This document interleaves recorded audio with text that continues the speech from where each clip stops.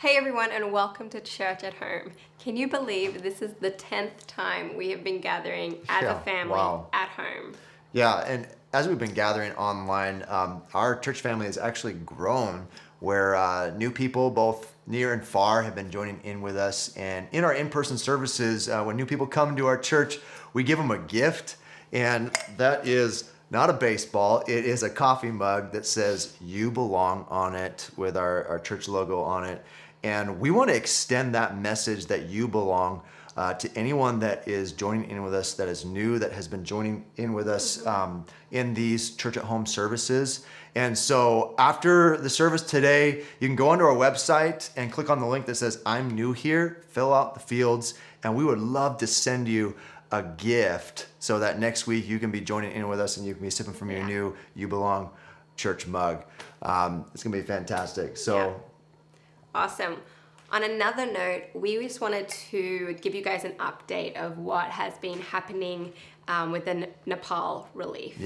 We are really excited to say that we have had an incredible response from our church family, and we just want to say a huge thank you. We set a goal of $3,000, and we have more than doubled that at this point without our matching donors who have pledged to match whatever we make. So guys, that is incredible. We are so thankful for those who have contributed and who have been giving generously. We're going to leave it up for a little bit longer. We've had some opportunity to partner with more people in that. So if you know, let's just get out there and send that message so we can really bring a huge difference to Nepal right now. Now we're going to hear a word from Henry, so why don't you gather your family, grab your Bible, grab a coffee, and sit down and let's start church. Well, hey, turn with me in your Bibles to Genesis. We are at the beginning. I'm stuck in Genesis in my Bible reading, and so consequently, because I'm teaching this morning, that means you are stuck, and it's going to be wonderful because God has been speaking to me in the book of Genesis. So turn there with me. It's all the way at the beginning. And I want to focus this morning on Genesis chapter 12, when Abraham gets the call to go. Now, if you remember a couple weeks ago, we preached on Genesis 26, where God told Jacob, Abraham's grandson, to stay. And so you might be asking, well, what is the will of God for my life? Is it to stay or is it to go? And it's important to understand the context of these two chapters, that they have to do with the promised land, that Jacob was called to stay in the promised land and Abraham was called to go to the promised land. So wherever you are at regarding God's promises in your life is whether you are called to go or to stay. First, he calls you to go to the promise, and then he calls you to stay in the promise. We're going to go right to the beginning, to the original call where Abraham is called to go to the promise. And in Genesis chapter 12, verse 1, it says, "Then the Lord said to Abraham, go from your country, your people, and your father's household to the land I will show you. I will make you into a great nation, and I will bless you. I will make your name great, and you will be a blessing. I will bless those who bless you, and whoever curses you, I will curse. And all the peoples of the earth will be blessed through you." So Abraham went as the Lord had told him, and Lot went with him. Abraham was 75 years old when he set out from Haran. He took his wife Sarai, his nephew Lot, and all the possessions they had accumulated and the people they had acquired in Haran. And they set out for the land of Canaan, and they arrived there. Abram traveled through the land as far as the site of the great tree of Moreh and Shechem. And at the time the Canaanites were in the land, the Lord appeared to Abram and said, "To your offspring I will give this land." So he built an altar there to the Lord who had appeared to him. Let's pray. God, I pray that you would speak through your word this morning. I pray that you would speak to every single person in their house, Lord, where they're at, out and about, Lord, listening to this message, God, a call on their life to go where you are calling them to go, the promises that you have put on their life, in Jesus' mighty name. And everybody said, amen. Amen. Well, I've titled this message, "When God Says Go." When God says go. And I have a secondary title that's really more of a question. Is it gather or is it go? Is it gather or is it go? You know, there's been a lot of discussion lately about gatherings. As we move towards reopening and gathering again, there's questions on, can we gather? How many can we gather? Who can gather?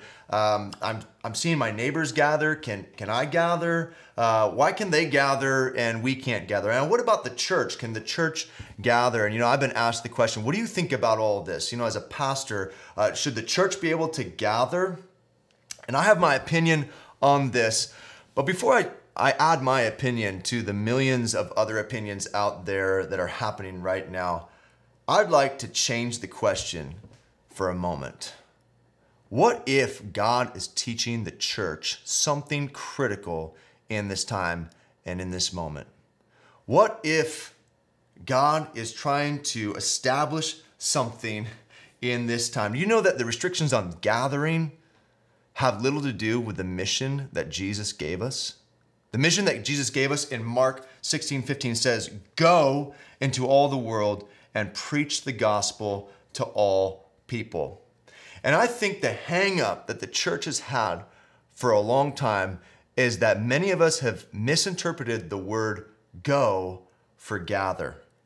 Go for gather. We have become good at gathering.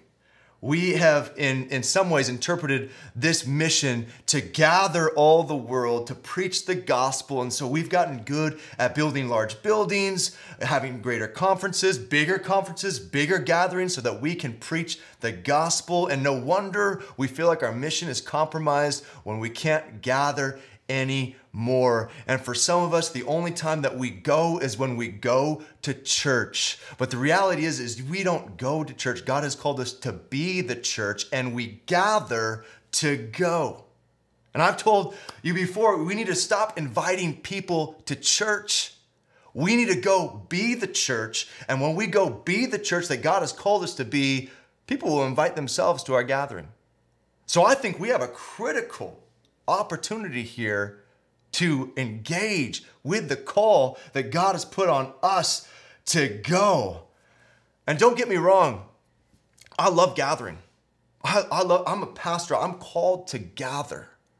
But we have been gathering, and we have majored in the gather, and we've minored in the go. And we've become too imbalanced as a church and as a church worldwide that we've almost looked like and seen like a bodybuilder that's been skipping leg day for years, and in balance to a place of immobility. And now the circumstances that are upon us right now are forcing us to exercise a muscle that we've been neglecting for far too long. So ask me what I think about the restrictions on gathering. Is it compromising? Is it oppressing us as a church and as a people? I think that we're in an opportunity right now to engage with our mission like we have never had before. I see an opportunity to go right now. Go into all the world. Go to your neighborhoods. Go into the place of need. Go on with your platform, with your voice. There are people that are more open. There are more open doors than ever before. And church, I don't want us to miss this. We will gather again, and we will gather again soon. And it is important and it is essential, but we gather to go. Jesus gathered his disciples and he sent them out. He gathered the 120 in the upper room to send them out to be witnesses. And church, it is time to go. The word of God for the church right now is to go. It is to preach. It is to spread the gospel. And we have the opportunity and the time and the window now. So where's God calling you to go? Where's God leading you? Now, when God calls us to go, we can say no. We can say, not now, or what? Or, God, are you really telling me to go? Are you really telling me to step out? And we can inquire.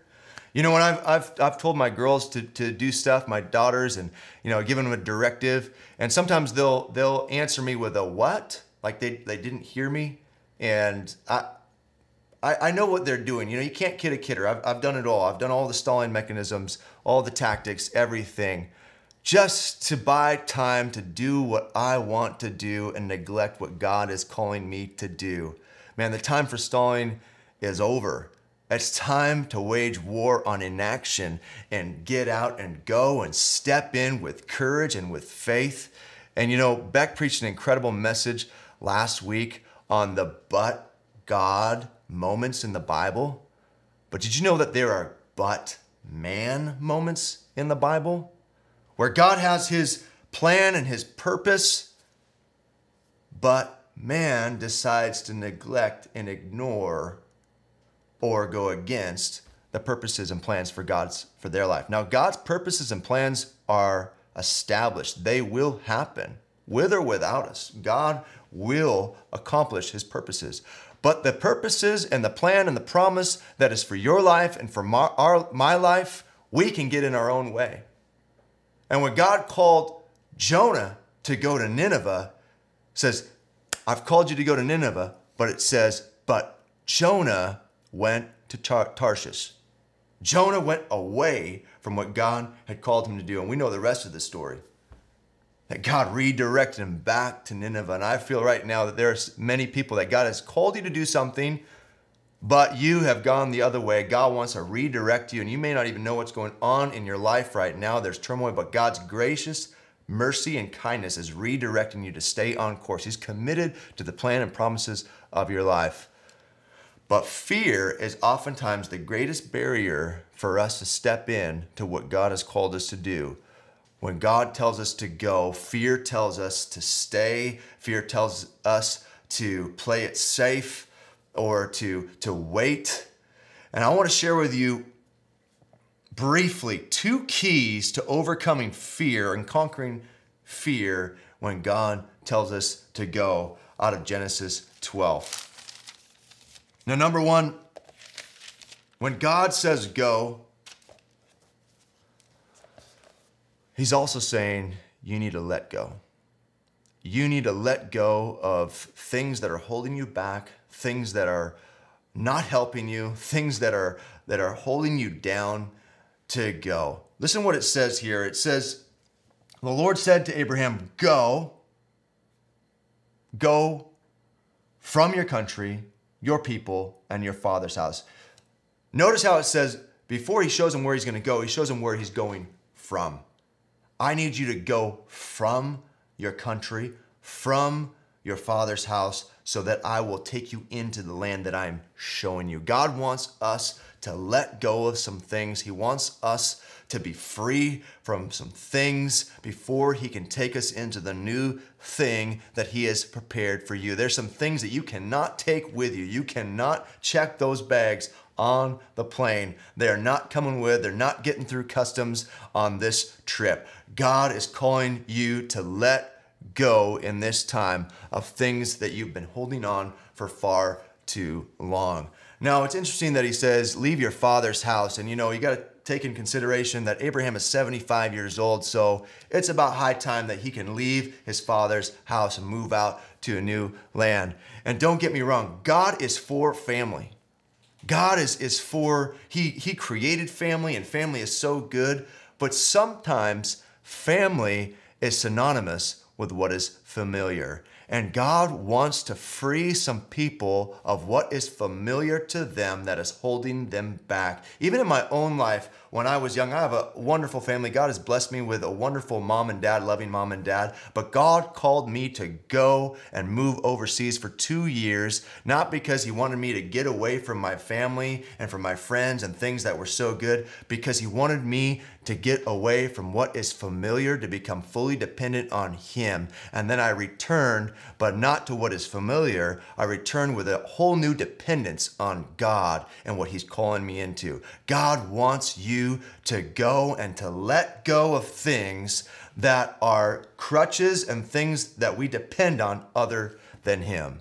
God wants us to let go, and God also wants us to just let it go. Now, there's a difference between letting it go and just letting it go. We need to just let some things go, some grievances, some unforgiveness, some things that have been poisoning and making us embittered for too long, that are hindering us from the call and the race that we've been called to do. It's time to just let it go. Even as I say that, there's some things that the Holy Spirit is bringing to your mind, some relationships, some pain, some offenses that God's saying, it's time to just let it go because I want to take you into something new and I want to take you into the promises that I have called you to do, but you just got to let it go. So number one, when God says go, he also says you need to let go. You need to leave some things behind so I can take you into the new. And number two, and this is one of my favorites and so powerful. When God says go, he's really saying, let's go together. Now, when kings and queens would send explorers onto new conquests or new expeditions in the age of exploration, they would send them. They would send Christopher Columbus by himself and say, report back. Let us know how it goes, but you're on your own. That's not the same, and that is not true with God. When God says go, he says, we're going to do this together. I'm going to go with you. I'm going to go before you, and I'm also going to bring people alongside you. Abram went with his wife Sarai. He also went with his nephew Lot. God brought a company around him. And so if you're wondering, God wants to bring me into the new thing, God wants me to step out and what he's called me to step out into, you need to know and take heart that God is going to go with you, but also God is going to bring people beside you. God is going to bring a brother and a sister to hold and lock arms together. That this work is not something that you're doing alone, but this is a work that God is calling all of us to take part into. And God brings special and unique people in the body of Christ to surround and encourage you. You know, the reality of a new land is that there is no reference point. And I think that we have a lot in common with Abraham right now. That all of us, the world is in a new area. We're in new territory. And the issue that we're facing right now is there are no reference points to this new land. We can't look back necessarily and say, well, we've been through this before. Oh yeah, remember that time when everybody had to shelter in place and the whole economy, the whole world economy and everything just shut down? We've been through this before and we know how to handle this. No, the reference points are not there. This is all brand new. When you go into a new land, there are not familiar things that you look to. But when you go into a new land, in a new territory with God, there's one reference point, and it's God's voice, it's God's guidance, and it is God's faithfulness. And so when God says, Abraham, I'm going to bring you into a new land that I will show you, and I will establish my promise with you. I will be with you. I will bless you. I am with you. And lately, you know, as the weather has changed, I've been getting out biking with my daughters, and we've been exploring some new trails and some new areas and some new territories up at Galbraith, and it's been such a joy to go up there with them. But you know, I've been leading my girls on that, and you know, my girls are ambitious, especially the older ones, and they like to get out ahead, and they'll get to a fork in the road, but they've got to wait for me because they have no reference point to the new area and the new territory that they're exploring until I get there and I show them the way. The same is with our Heavenly Father, that we need not to fear that we'll be alone, that the thing that God is calling us to step out into, to be courageous in, to be obedient in, comes with the security that God is with us and he will never forsake us and God will have us succeed. Let's stay in prayer.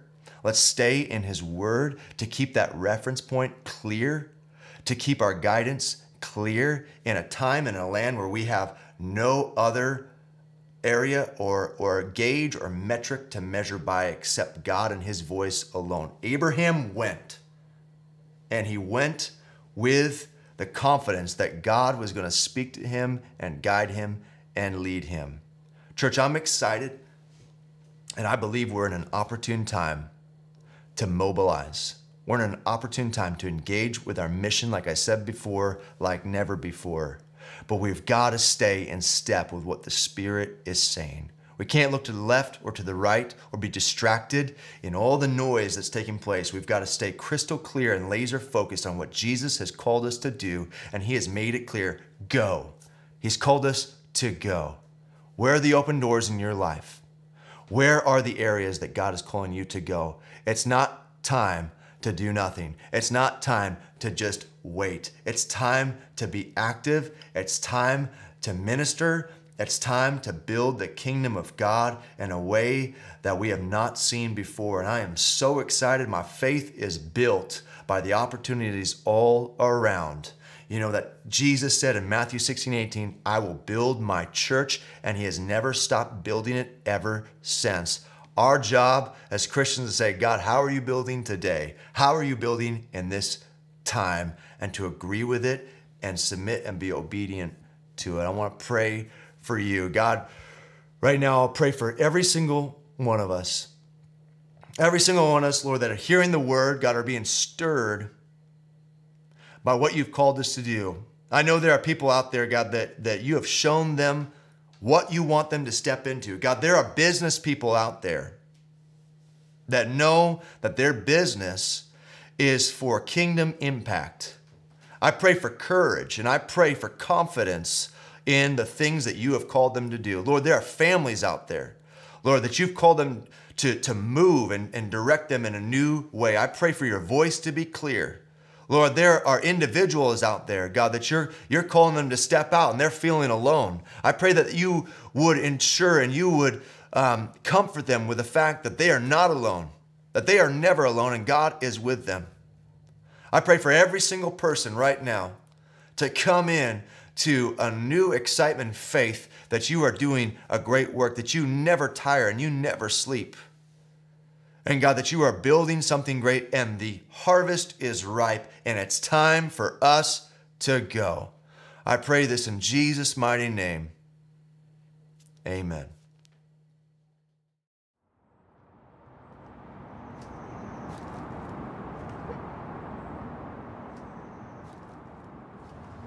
Hey, Steve. I've been looking for you everywhere. What are you doing out here?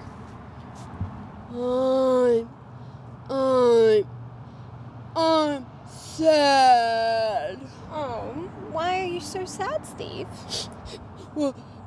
Well, it's all Harry's fault.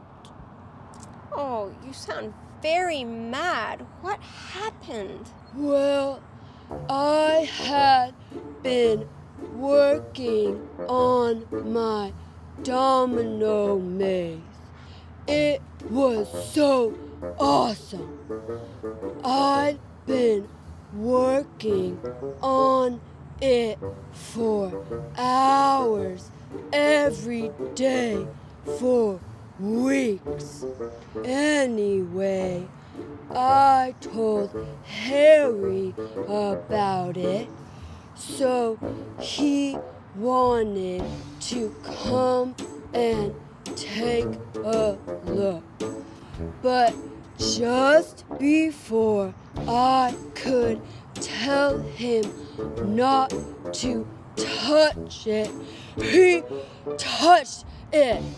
Within seconds, all of my hard work was gone, flattened. Oh, Steve, that must have been very disappointing. I'm mad. So mad. I'm a sloth. It literally took me weeks. You know, Steve, this reminds me of a Bible story. Can I share it with you? Sure, I guess. But I'm still mad. Well, maybe we can learn something from our friends and maybe it'll help you forgive Harry. I don't think so, Beck. But we'll see. Well, have you ever heard of the story of Jonah and the whale? Yes, but what does that have to do with me and my dominoes? Well, do you remember how God told Jonah to go to Nineveh, but instead he got on a boat and he went in the opposite direction? Yeah, I still don't see how what Harry did reminds you of this story. Well, Steve, you sure are in a hurry today for a sloth. Well, you know, what happened when Jonah got on the boat and chose not to follow God's way for him? Do you remember? A big storm came and almost destroyed the boat Jonah was on. That's right, Steve. Jonah was on the boat headed for Tarshish. And suddenly, a mighty storm came upon the boat. The sailors were terrified. They threw their belongings overboard to try and lighten up the boat. But it just kept on sinking. Jonah knew at this point that his choices had caused this great and powerful storm, and that if he didn't take responsibility, his choices were going to make the boat and everybody in it sink. So Jonah told the sailors to throw him overboard. Jonah knew that the storm was only there because he had been disobedient to God. And he was supposed to be in Nineveh and not on his way to Tarshish. Heck, Yes, Steve? I still don't get how it reminds you of me and my dominoes. Well, Steve, just like Jonah's choices had a huge effect on the sailors, they almost drowned. Our choices can affect people too. Like Harry's choice to poke that first domino affected not only the first domino, but then the second domino, all the way until it hit you. It made you very, very sad and mad. And I bet you didn't feel like playing with Harry anymore. I was reminded that our choices don't just affect us, they affect the people around us. Even our good choices, like when I choose to be kind. The kindness that I share with people will affect them and sometimes even people around them. Hi, guys. Oh, hey, Harry. Oh, Steve, I'm so sorry. I didn't mean to ruin your domino maze. Yes, you did. I saw you poke it. Well, I did poke it, but I wasn't trying to hurt you. I'm just really, really sorry. Can you forgive me? Yes, Harry, I forgive you. Well, I am really glad you two worked that out.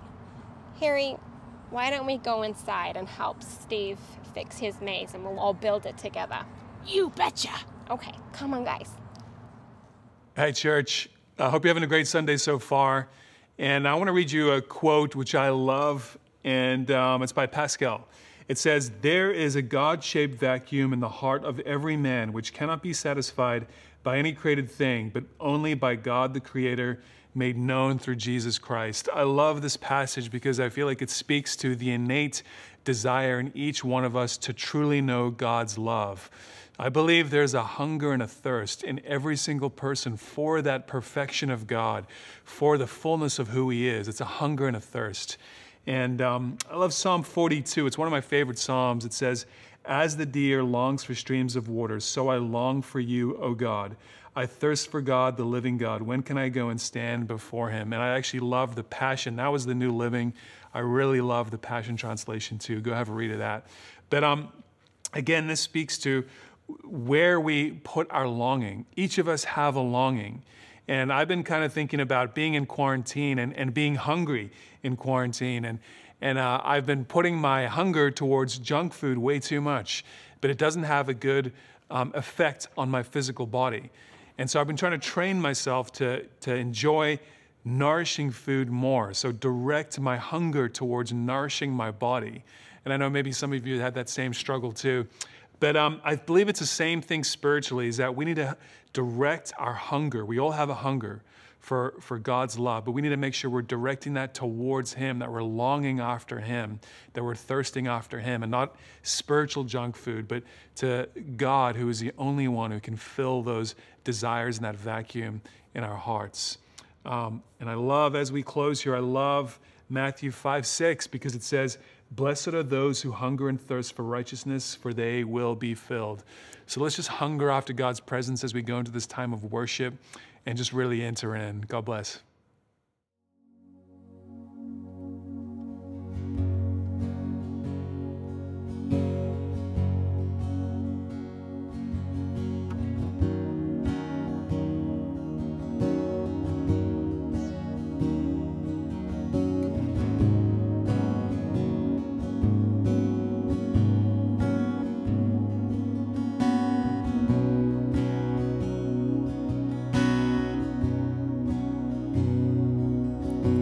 I can't get enough.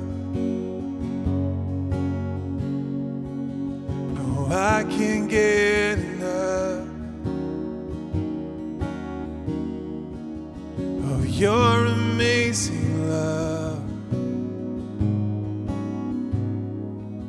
No, I can't get enough.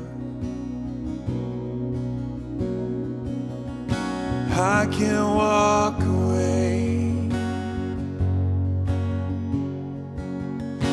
I can't walk away, for I have seen your face, and I can't walk away. I just want to be where, and I just want to be where you are, and I just want to be near your heart. There is nothing like your love. There is nothing like your love. I can get enough. No, I can't get enough of your amazing love. No, I can't get enough. I can't walk away. No, I can't walk away. No, I can't walk away. For I have seen your face, and I can't walk away. And I just want to be where you are, Jesus. And I just want to be near your heart. There is nothing like your love. There is nothing. There is nothing like your love. I just want to be with. And I just want to be where you are, Jesus. I just want to be near your heart. There is nothing like your love, Jesus. There is nothing like your love. Sing holy and holy, holy and holy, holy and holy, holy. Jesus, I love you. Jesus, I love you. Sing holy and holy, holy and holy. Sing out to you, and holy, holy. Jesus, I love you. Jesus, I love you. Just sing to him a new song. Oh, we love you. How we love you.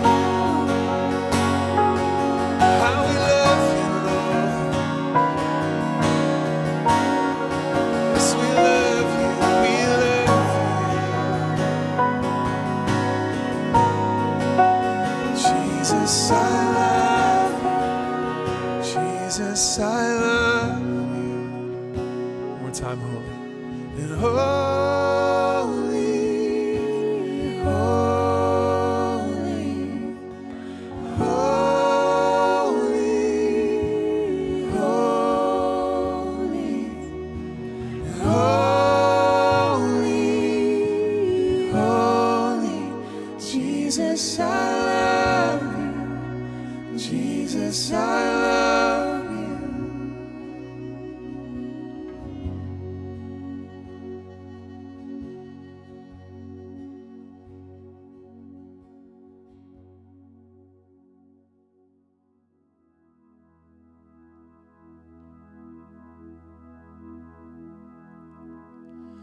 Worthy is the Lamb seated on the throne. We crown you now with many crowns. You reign victorious,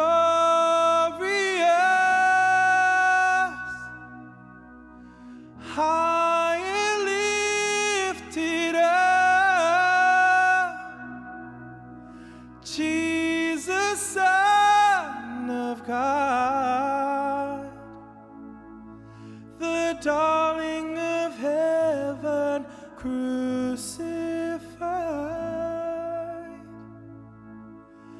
Worthy is the Lamb. Worthy is the Lamb seated on the throne.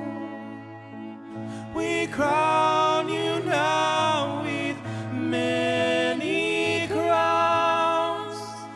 You reign victorious,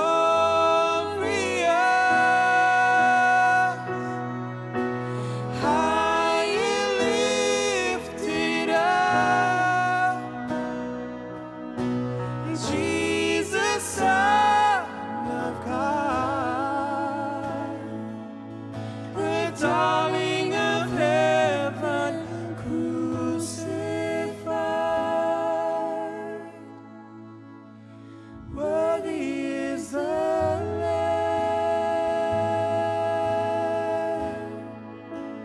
Worthy is the Lamb.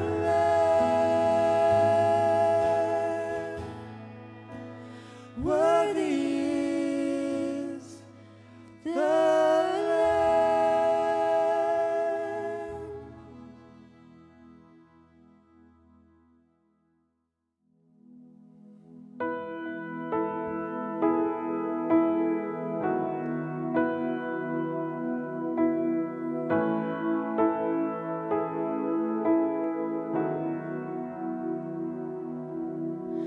All the saints and angels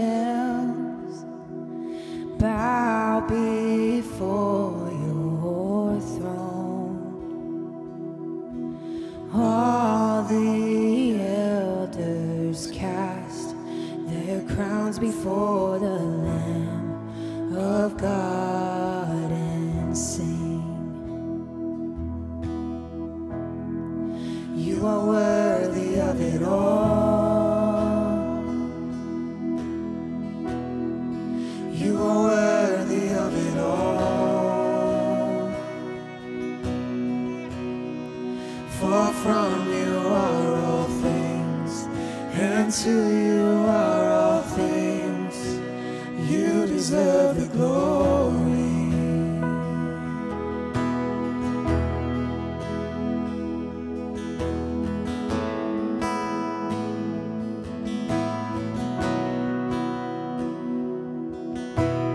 All the saints and angels, they bow before your throne. All the elders cast their crowns before the Lamb of God and sing. You are worthy of it all.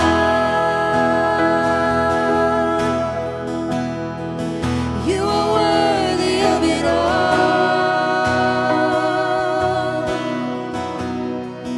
For from you are all things, and to you are all things. You deserve the glory.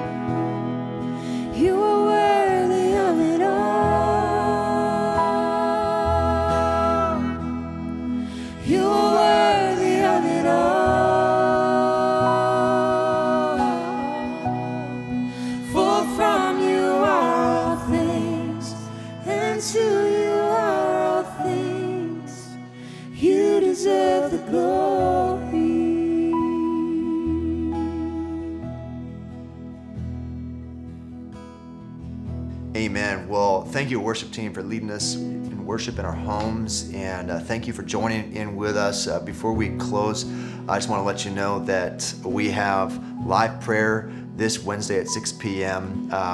You have been sending in prayer requests. We're praying and covering those. Keep doing that. We want to stand together. We want to know what's going on. We're looking forward to the rollout of gathering in person and reopening as the weeks come. And so stay tuned for details on that. And we're going to close with prayer. So Father, I just thank you for the ministry that took place today. And Father, I just ask that you would meet everybody in their home. Just today, this morning, whenever it is that they're viewing this, Lord, that you would just be with them, that they would encounter you in a new way, Father. And Lord, specifically, Lord, I just would love to pray for Heather Capristo, Father, that you would be with her, Lord, that your angels would just be a hedge of protection around her as she looks after her mom and as she is dealing with having to navigate the situation she's in, Father, with her mom still being positive, Lord. I just ask that you would just protect her, Lord, that you would just deal with any fear, Father, Lord, that you just, Lord, increase her immunity right now, increase her immune system, Lord, that this won't even touch her, Father. Yeah. In your name we pray. We pray for every person this week that they would have a blessed week, that, Lord, that you would deal with fear, Father, in our hearts this week, Lord, that your Holy Spirit, the person of Jesus, would come and reside with us this week, that we could lean into who it is that you are, Father. Yeah. So we just thank you. We honor you here this morning. In your name, amen. Amen. Bye, church.